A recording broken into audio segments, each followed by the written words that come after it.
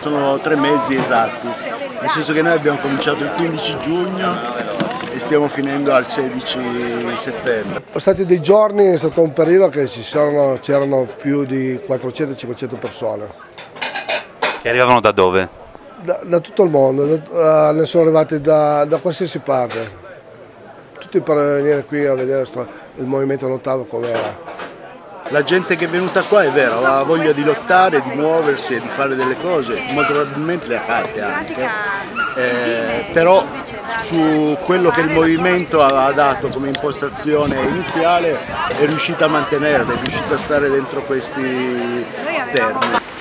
Io credo che una delle iniziative più importanti che sia stata fatta qui è stata quella di rompergli le balle al Clarea. Io credo che debba continuare in modo più assoluto, così come deve continuare in modo assoluto l'iniziativa di bloccare i cancelli qui.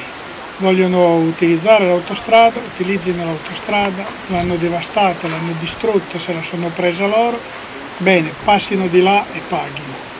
Non è assolutamente concepibile che qui qualcuno abbia il diritto di passare e qualcun altro non abbia diritto di passare.